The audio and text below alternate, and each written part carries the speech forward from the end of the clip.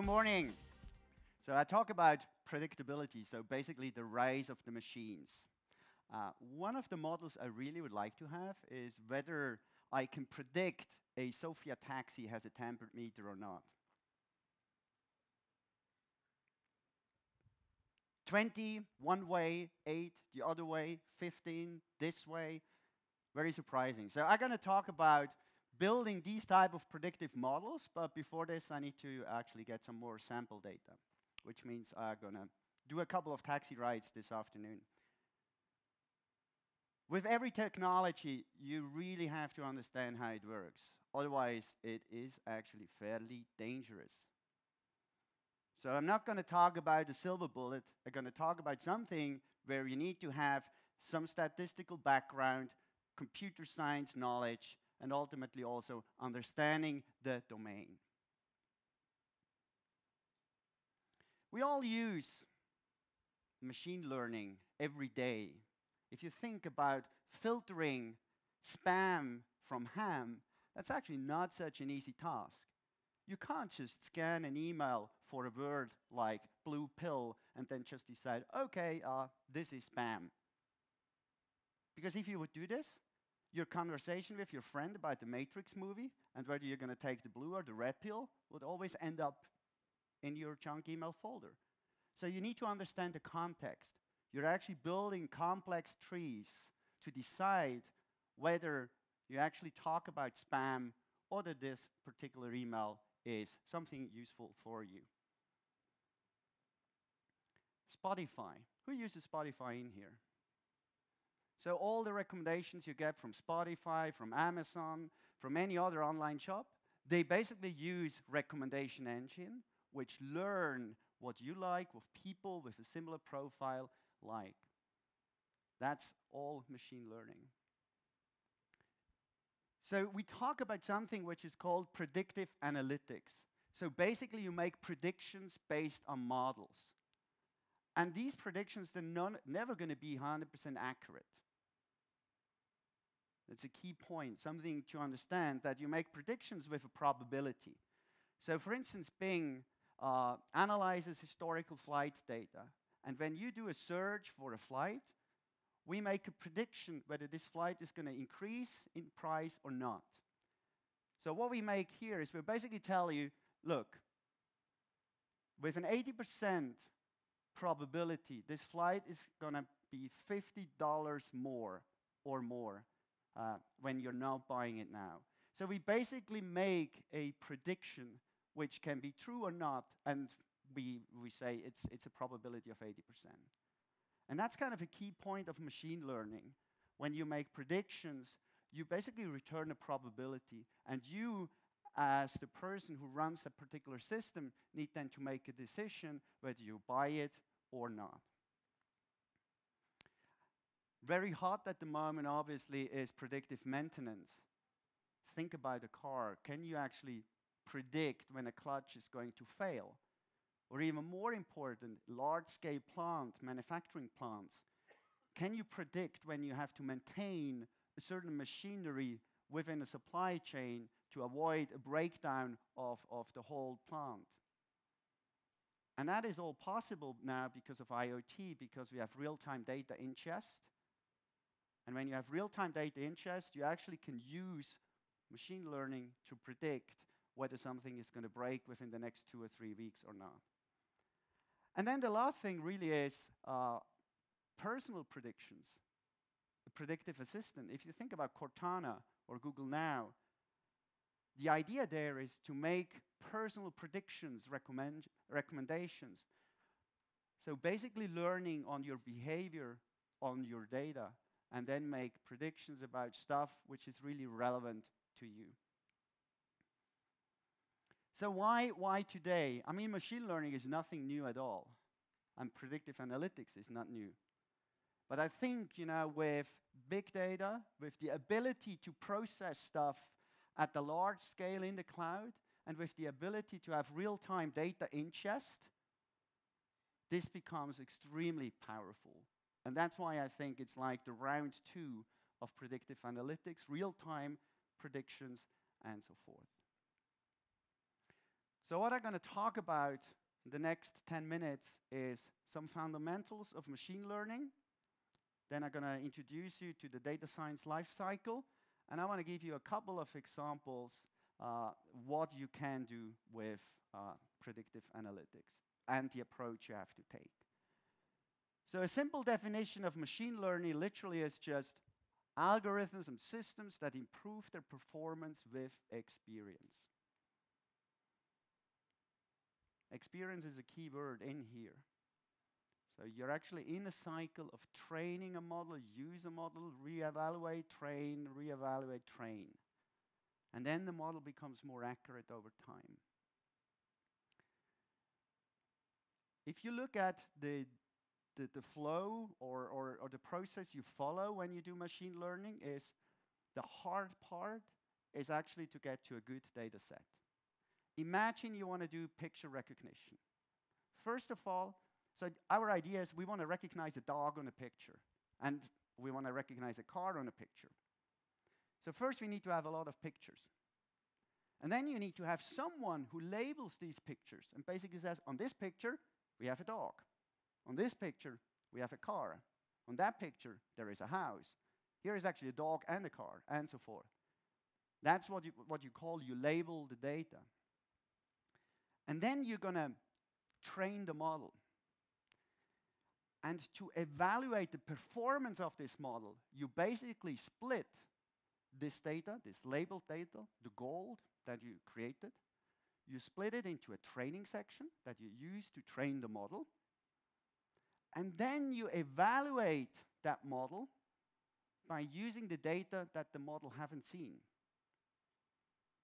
So you basically ask the model, please score, is this a car, a dog, or a car and a dog? And then you evaluate this and compare it to the actual label that you have. Because when you make predictions, when you use this model in real time, you don't have the label. You don't know whether it's a car, a dog, or a car and a dog. You rely on the model to recognize this and give you a probability back. So that's kind of the classical flow here.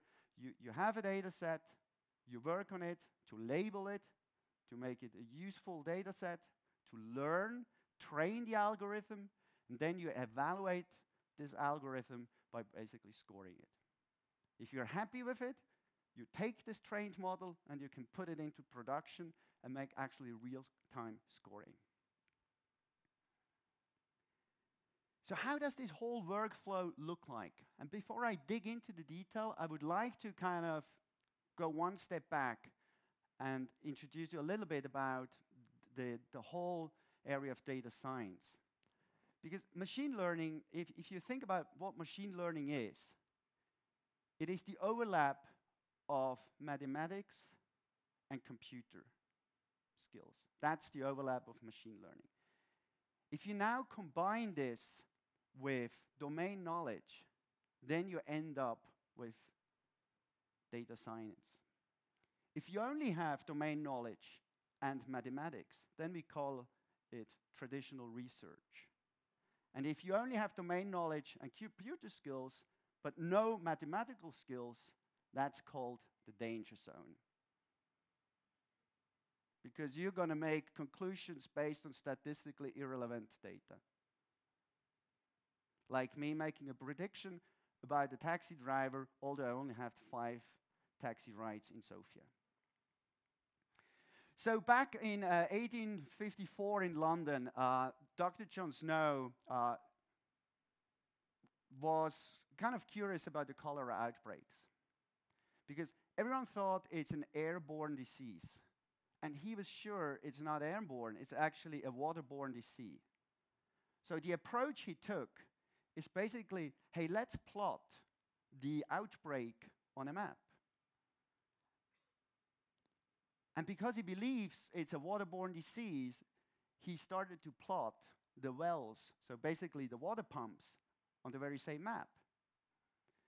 And to him, it was a clear indication that if you look at this, it must be this Broad Street water pump which causes the disease. But now the whole data science process really kicks in, because you now have to take other data into account as well. And he just sees, oh, we have noisy data. So even south, there are cholera outbreaks. And interestingly, there is an anomaly in a brewery right in Soho. So he couldn't explain why there were no outbreaks in the brewery. He couldn't explain why there was another cell of outbreaks south. So what he did is he basically asked someone who understands the domain. And in this case, it was actually a person who knows how people live there. And to him, it was very, very clear.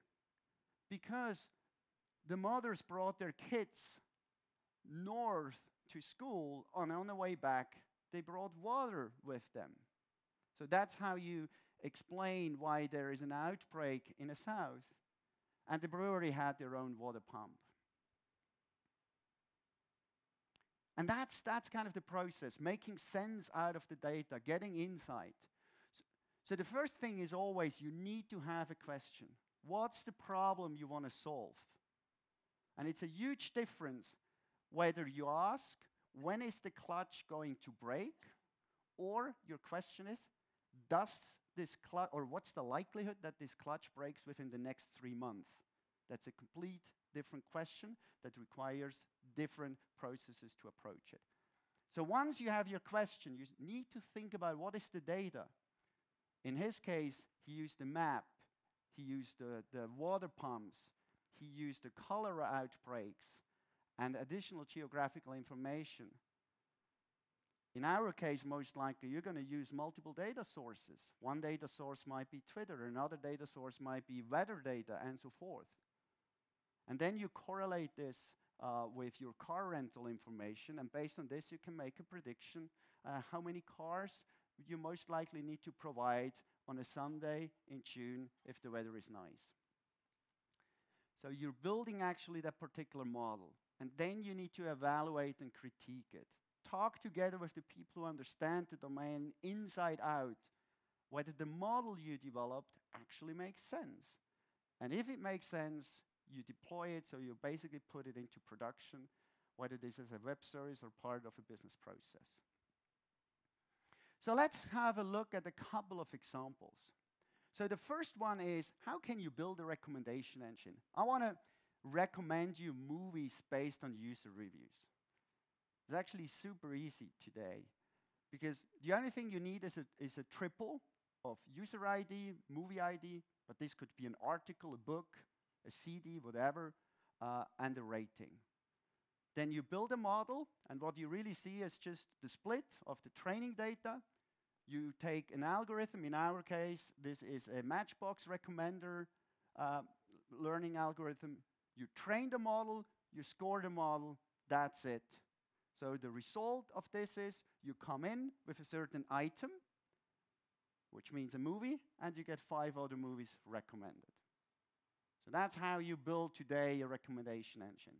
It's extremely simple. You can obviously add additional data sets for user profiles, for item profiles, and so forth. Let's have a look at the second example. How can you make a demand prediction?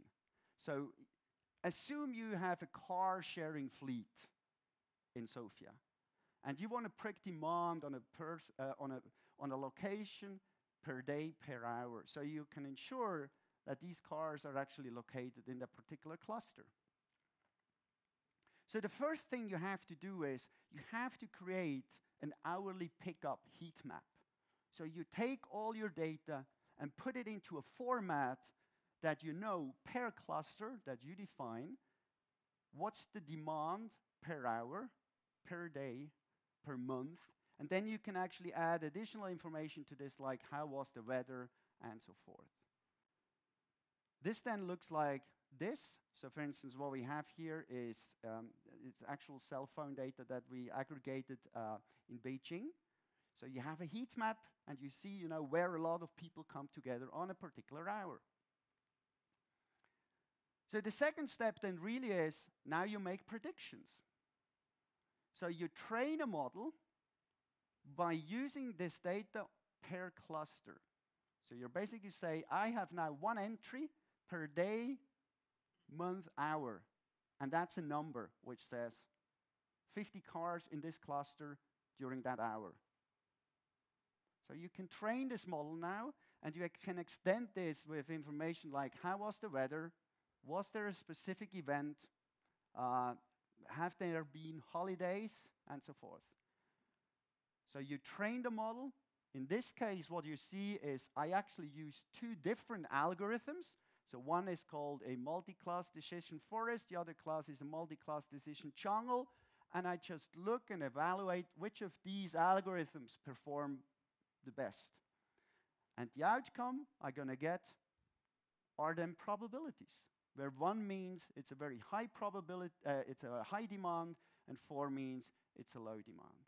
And if you look at this, I can't give you an accurate prediction about the demand. The only thing I can give you is